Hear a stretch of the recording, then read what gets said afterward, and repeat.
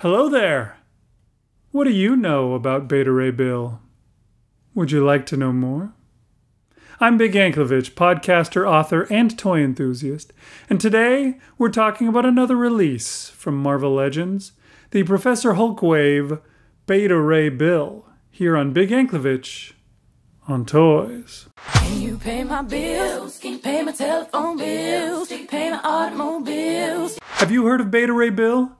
He's got a kooky name, he's weird looking, and he's also relatively obscure.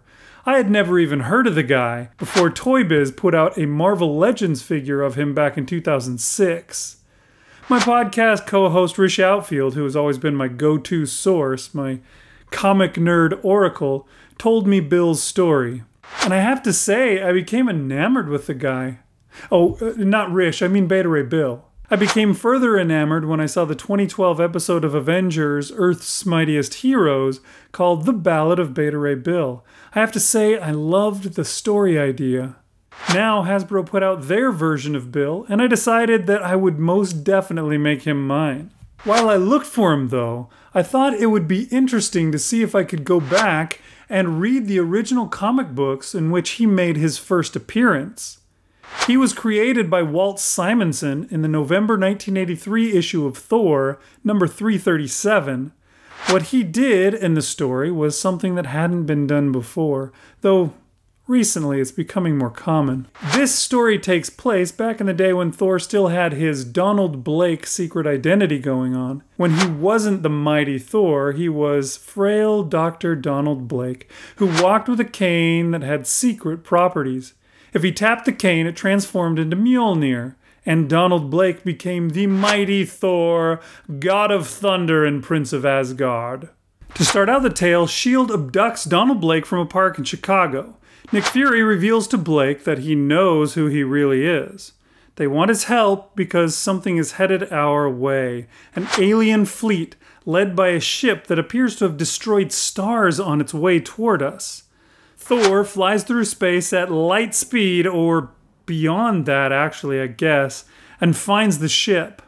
The ship, whose name is Scuttlebutt, yeah, that's what they went with, welcomes Thor with guns blazing.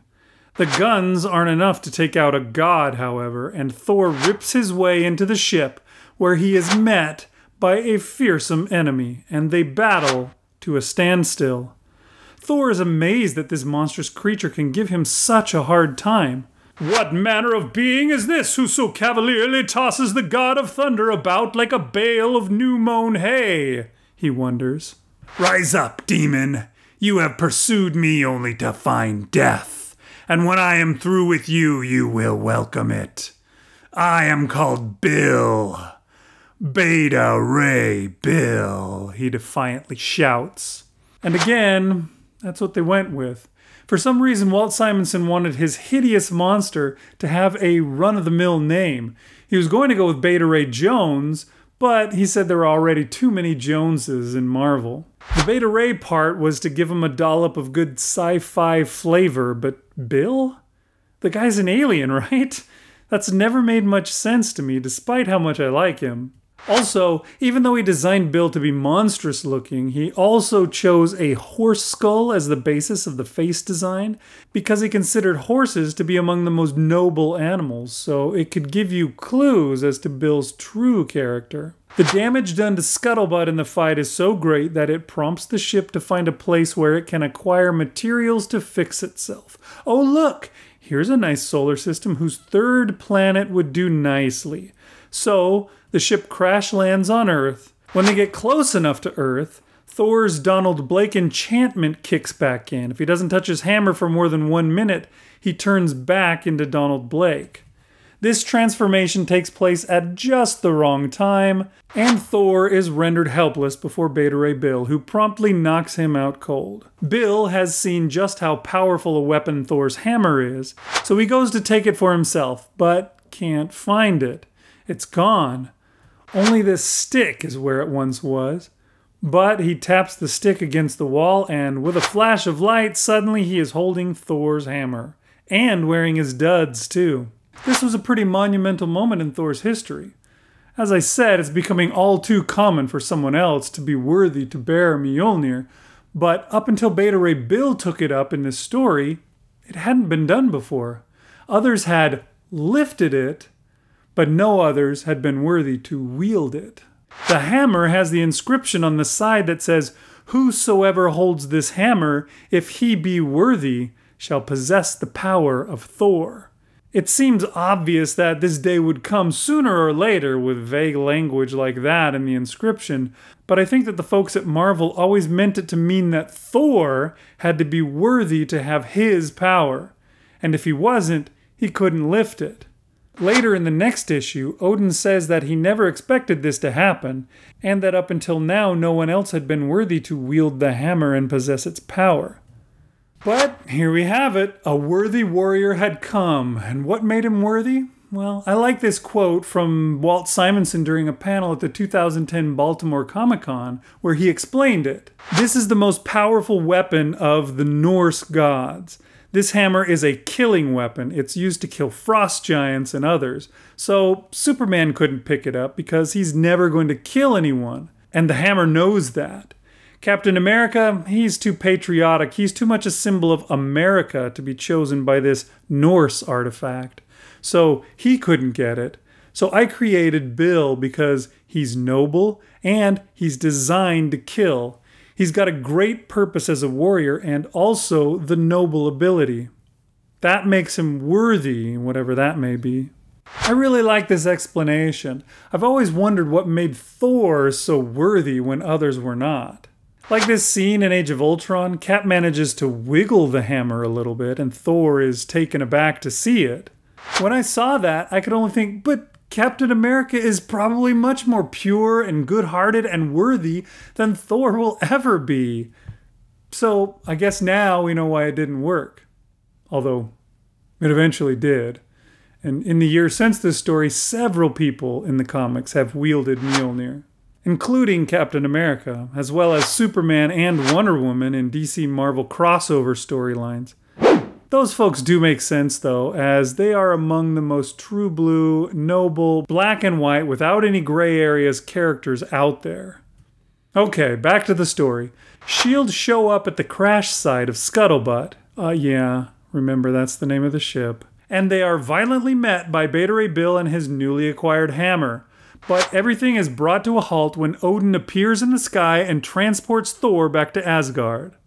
Except he didn't look closely enough at who he'd grabbed and, in fact, brought Beta Ray Bill back instead. Thor wakes up and freaks out because he is afraid that he is stranded on Earth with no way to become Thor again and return to Asgard. He isn't sure if Odin can find him and bring him back, and he cries to the heavens for Odin to save him. Then we start issue 338. In Asgard, Odin quickly realizes something has gone wrong when Beta Ray Bill materializes and immediately starts attacking all the demons he has encountered there. Odin quickly puts a stop to the fight. Time out! Odin sees where he went wrong, just grabbing the bright spark of Thor's power when he transported Bill to Asgard, rather than making sure that Thor himself was the one wielding the power. Because no one else ever has, after all. Bill also realizes his mistake. These are not demons. They're all loving and full of familial care and stuff, and demons don't do that. Odin transports the actual Thor to Asgard, and then Bill tells them all his backstory. Bill's race is called the Corbinites. They were an advanced race, and as he says, built our cities in the burning skies and danced in the sunlight. Something happened, however, that we'll find out in later Thor comics, to destroy the core of their galaxy. The Corbinites had to flee their world in search of a new home.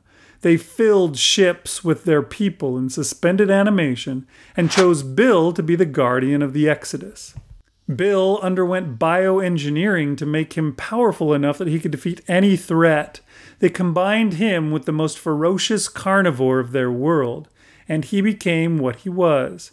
Bill, Scuttlebutt, that's the intelligent warship that he rides in, and the rest of the fleet of transport ships headed out. And they were immediately set upon by a horde of demons and have been fighting for their lives against them ever since. Bill has Mjolnir and doesn't want to give it up because it is such a powerful weapon and it would help him beat the demons. Odin, being the great father that he is, proposes that Bill and Thor fight to the death and the winner gets to keep the hammer. I love Odin. I actually model all my parenting after him. A few months ago, my 7-year-old son and his friend were fighting over who got to play with the Emmett Lego minifigure. And I had them fight to the death, and whoever remained got to play with the minifigure. Luckily, my son won this time, so thanks, Odin, for the advice. So, Odin sends them both to Skartheim to fight. It's a volcanic planet filled with lava and eruptions and all that. They fight viciously for panel after panel until they eventually both lay, passed out, exhausted on a rock that is floating down a river of lava about to plunge over a lava waterfall. The floor is lava, get off! Bill, however, wakes up first because the heat works together with his engineered physiology.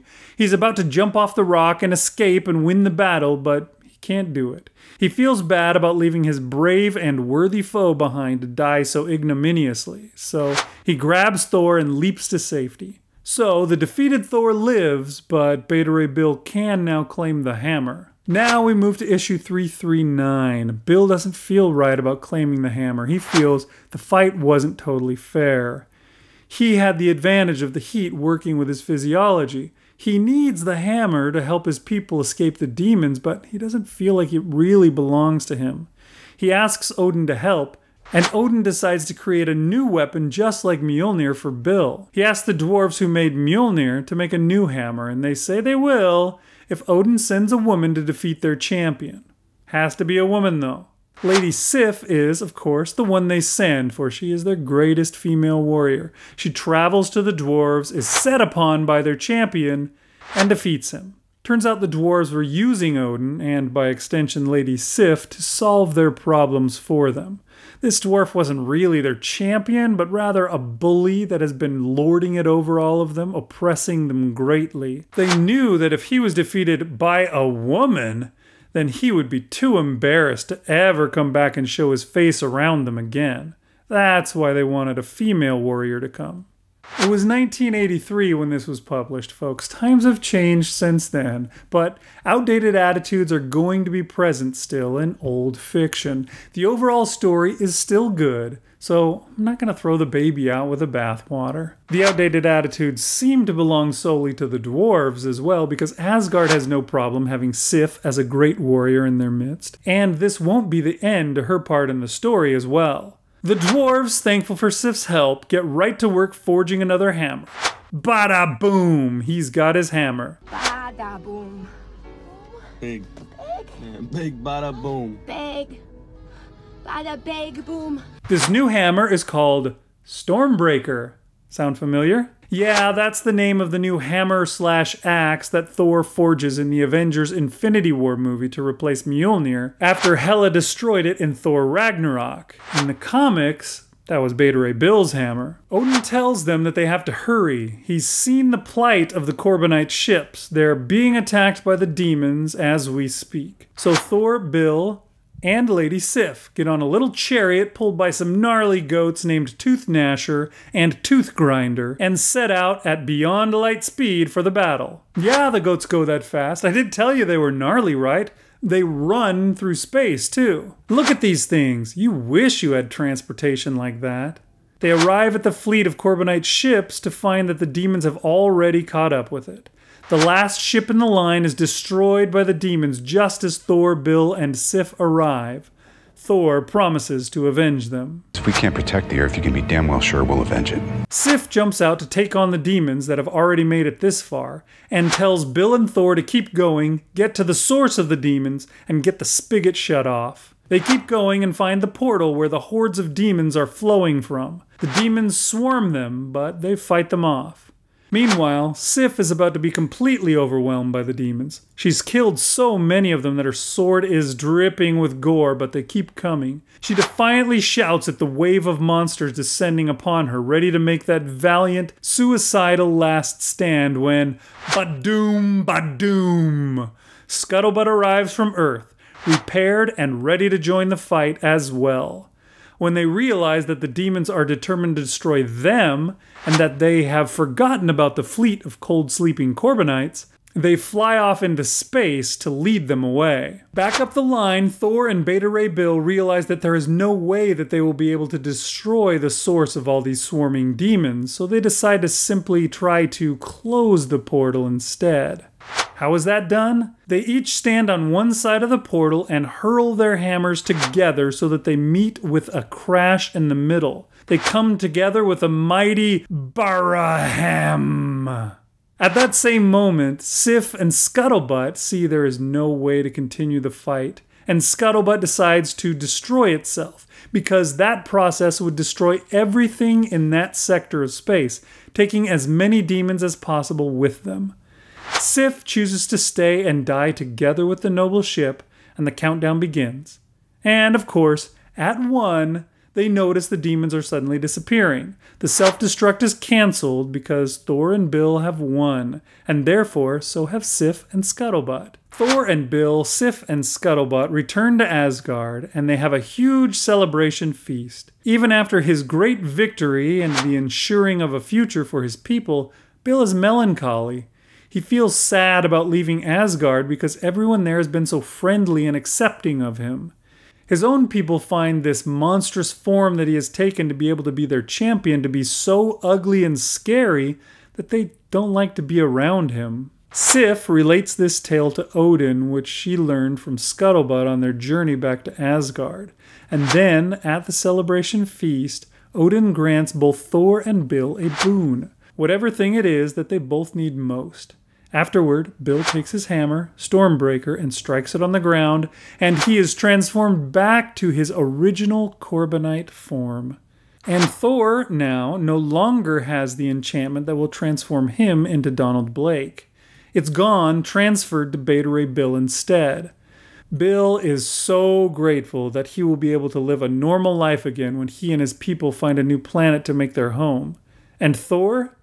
Well, he's going to have to figure out how to be a superhero down on Earth, on Midgard, without his secret identity. And that, my dear lords and ladies, is the Ballad of Beta Ray Bill.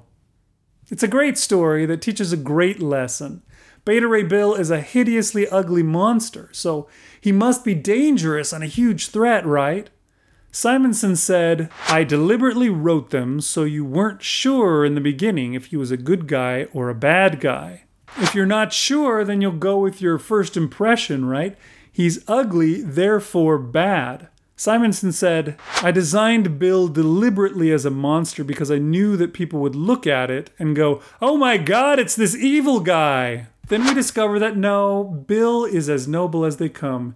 He's frightening and powerful, but his motives are pure and good. He's worthy to take the hammer of Thor and wield it in his battle for this honorable cause." We've heard the lesson so many times.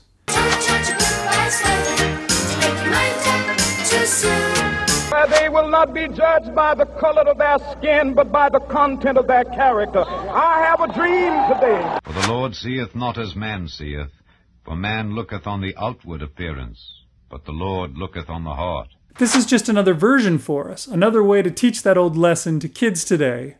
Or kids of 1983, I mean.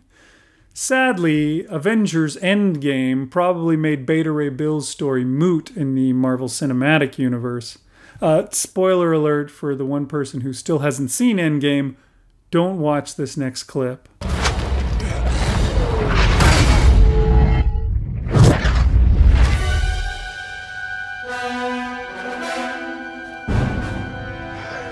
I knew it. We'll never see a movie version of Beta Ray Bill's story after Captain America totally stole his thunder. No pun intended. Oh, who am I kidding? I totally meant to do that pun. Please forgive me. Oh, not only that, but also... So there may be no way to make you trust me, but we need to go.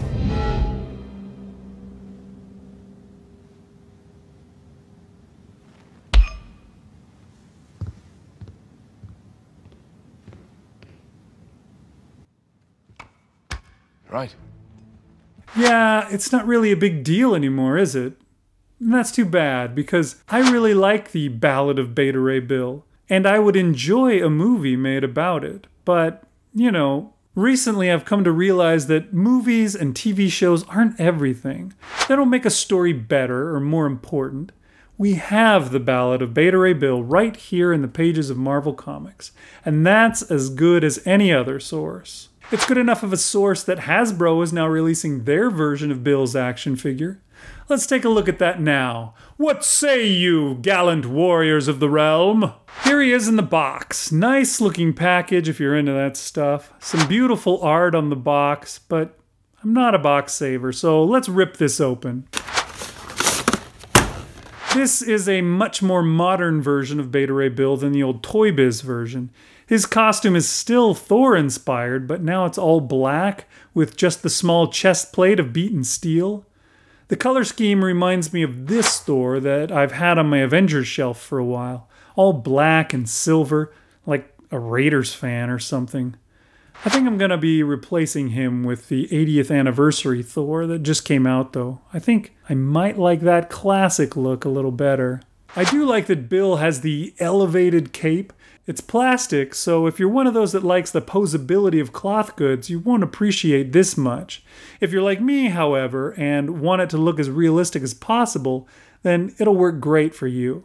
It's got great sculpting and detail. It also has a peg that you can insert into his back to keep it in place, or pull out and set it against his back to give the cape added lift. Bill's monstrously ugly dinosaur horse face has a hinged jaw, so you can make him look as fierce as possible. I like this a lot. Marvel Legends doesn't get much call for hinged jaws. You get creatures in Star Wars that do well with hinged jaws much more often. So it's cool to see Hasbro incorporate that into a Marvel Legends figure when it can. Bill's hammer, Stormbreaker, is well sculpted, but I wish that it had a little more, or any, I guess is the actual right word, detail in the paint. It's just cast in gold plastic. It's shiny and nice, but at the very least it would be cool to see a wash in the handle or something. I'll probably add one in myself because, well, because I'm like that. His hands are both open so that he can hold the hammer, but this one is more open than the other. It doesn't hold the shaft tightly. It seems like it's meant to be more the backhand of the two-handed grip. You can bring his hands all the way together if your pose calls for it, and that's pretty cool. And he's got the usual Marvel Legends posability, so you can get him into some pretty fun poses. So there you go, the new Beta Ray Bill figure, and his first appearance in comics all the way back in 1983. Hope you enjoyed the video. Please like and subscribe, and hey, share this video around with your friends if you would. If you like it, let somebody else know that it exists too. That would really help my channel grow. See you next time, and thanks for watching Big Anklevich on Toys.